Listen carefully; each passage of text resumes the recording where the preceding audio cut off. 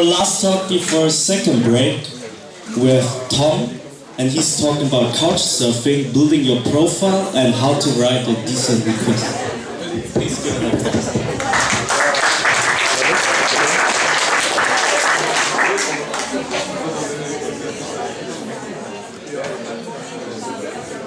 Hello. How many Couchsurfers are here tonight? Alright. Anyone here who doesn't know what Couchsurfing is? Okay, let me explain anyway. Couchsurfing is a dating site. Asterisk. Couchsurfing is not fucking Instagram. If I have to see another profile with 100 pictures, I hate those. No, Couchsurfing is a way of connecting travelers with locals, of connecting locals with locals, travelers with travelers. It's to meet people. And whenever people meet, things can happen. Hence why... That's why there's the asterisk. And Couchsurfing is everything our parents told us ever not to do. So why am I giving this talk? First of all, because there's an unusually large number of Couchsurfers here tonight. And I'm going to tell you how to pick up and hopefully get a host. How to behave as guest or host, in my opinion. And how to be safe as guest or host, also in my opinion. So who am I? I'm Tom, I'm 33. I'm on Couchsurfing since 2009. I have over 100 references, and I've hosted over 150 people. The discrepancy is because the old Couchsurfing system, when they changed to the new one, not every reference got taken over. Sometimes I had more than one guest at the same time. Sometimes people don't leave references because they're assholes. So here are some request examples. Hi Tom, I'll be in Munich next Thursday. Could you host me? Please let me know. Smiley face. Would you host this person? No! Too bad, she had great tits.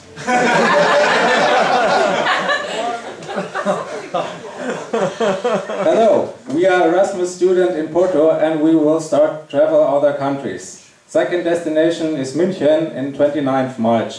We are 3 people and we need 2 places for a stay tonight. No. Hey, was wondering if you could accommodate my friend and her boyfriend for a night or 2. They're really chilled, respectful and friendly. I've hosted none of these people, but the one of the great tits that really hurt to turn back up. And the thing is, over the years since 2009, I've received over 1,000 requests. And I have a turn down rate of 90%, so only 10% of people actually are able to write decent requests. And so I figured out it shouldn't be hard to write one. But most people don't know anyway, and so I actually wrote it on my profile on how to do it. But first, you have to find a potential host. So you're going somewhere, you want to find a host. So use your head. Check the last login date. If the person hasn't logged in for 2 years, don't bother writing. Check the response rate. If it's at 0%, don't bother writing them. FY minus 100%. Check out hosts. Does the person have a complete profile? Check if he or she has rules or limits at the home.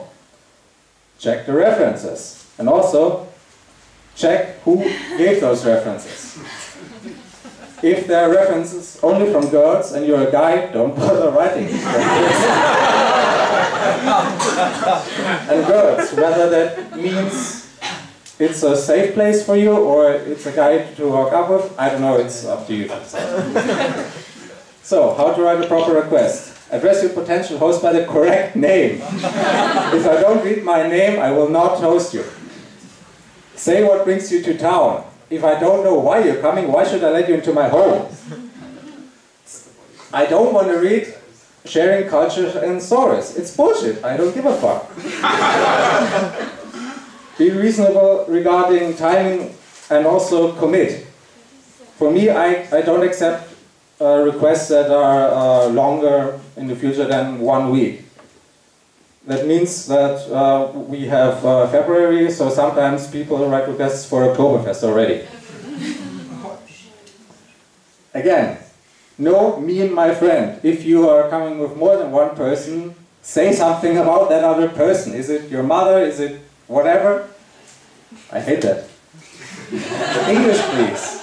Or the language you're actually speaking. If it's in your native language and I don't understand it, don't write to me.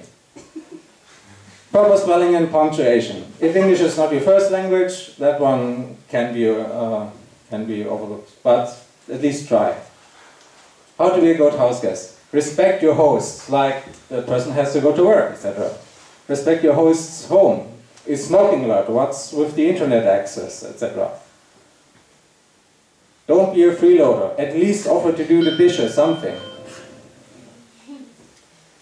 Don't take shit. Yeah. And have a backup plan. If your host is crap, get the fuck out, get somewhere else. To a hostel, hotel, whatever. How to be a good host? Don't be on Westworld. Clean the place before your guest arrives. Don't be a tyrant. I mean, most of these things are self-explanatory. Be willing to compromise. Be open. But don't be a creep. Especially if you're a guy and the girl is coming over, even if you like each other, you're in a position of power, don't abuse that position. So building your profile, I'm almost done, don't worry. Be honest about yourself. The very first sentence on my profile is, I'm not your friend. We're all strangers, don't forget that. Have pictures, but don't overdo it. Again, it's not Instagram. Be open, but don't too open. If you show pictures of your home, don't show pictures of things that are worth stealing. And establish ground rules. Like no smoking, shoes off, etc. And a special case, Oktoberfest. I don't drink, so that one's off for me. Thank you. Any questions?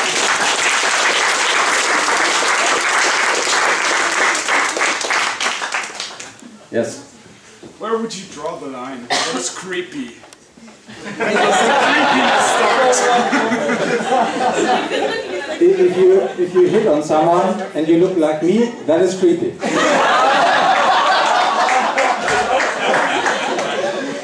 Okay, so I'm not gonna hit on someone. You don't look like me. You have a fuller set of hair than I do. So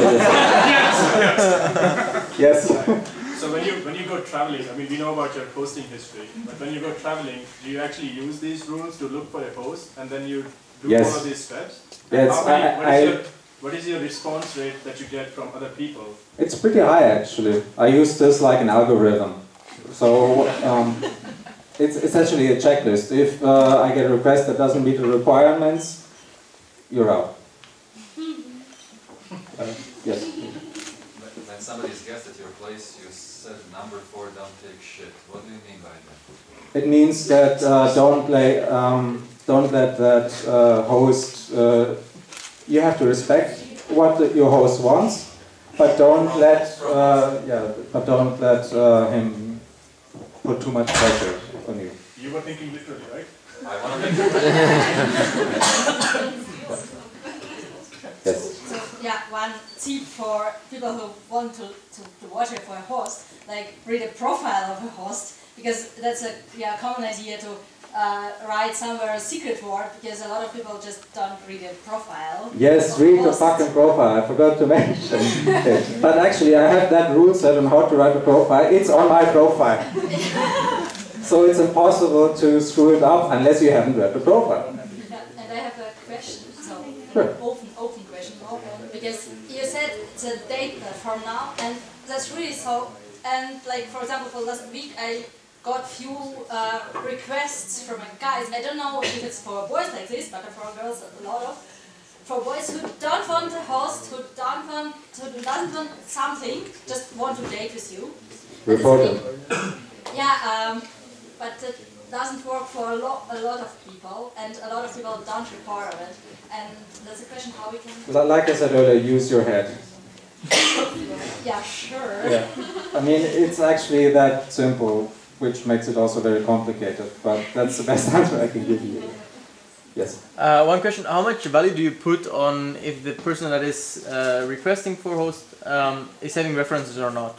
If it's meeting all other requirements, just to know your opinion. Not much actually. I mean, everybody has to start somewhere. Yeah. Okay. Good.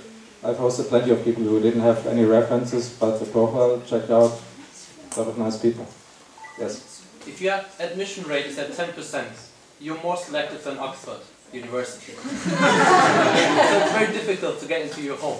You make me sound smarter than I actually am. Thank you. But did you never, out of curiosity, host someone with a very bad request just to have them in your home and teach them? At the very beginning, yes, because I didn't know better. And after I changed my profile, the main reason why I built my profile this way, to be like this asshole, was to filter out most of the bad requests.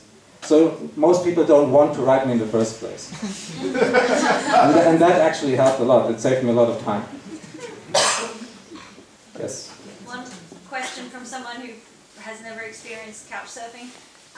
Might be a silly question, but why do it? I'm sorry, but it's fun. You meet a lot of great people.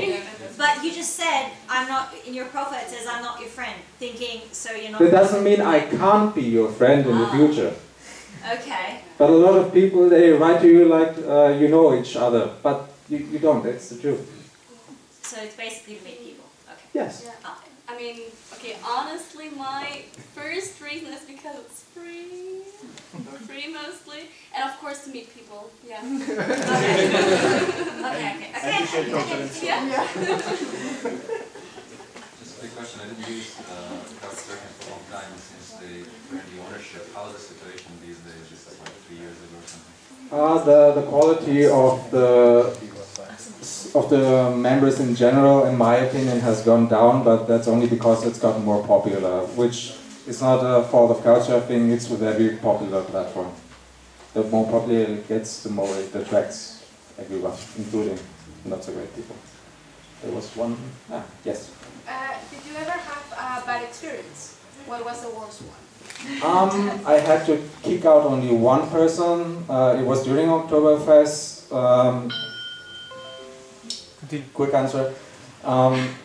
She wrote me at 3 a.m. that she wanted to come home, but she didn't. So the next day at 8 p.m. at 8 a.m. She wrote me again. She'll be here in an hour. It took her 2 hours.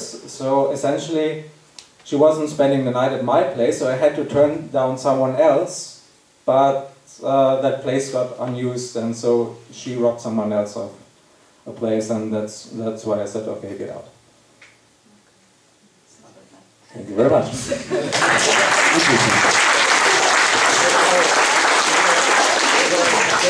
Okay.